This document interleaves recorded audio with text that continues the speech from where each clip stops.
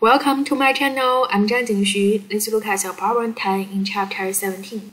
Chapter 17 is about temperature, thermal expansion, ideal gas law. So for this one, we can see what the quantity is given. The first quantity given is about the materials, right? Brass. So in this one, we can find the coefficient for thermal expansion, alpha.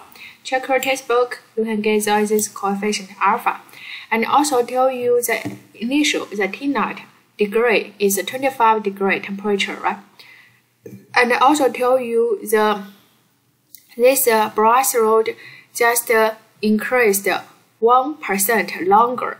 So if that one, we can write this function, right? The ratio for the increased part delta L divided by L0 is 0.011%.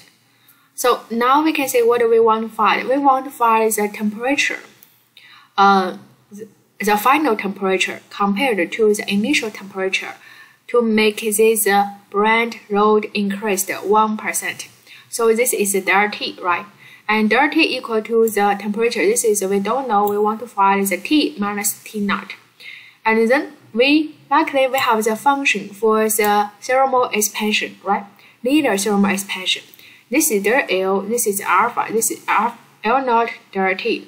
It looks like if we input the delta T inside, we can find the T. So in this case, you can say delta T just equal to T minus T0. And also increase the delta L divided by alpha L0. You just convert this function to get the delta T equal to this part. Agree? Now we look at this function.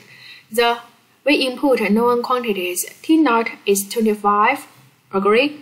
Alpha is given, and delta L divided by L0 is this part. You just input it inside. You can see in this function, only unknown quantity is T. You solve it, get the final answer at there. Thank you.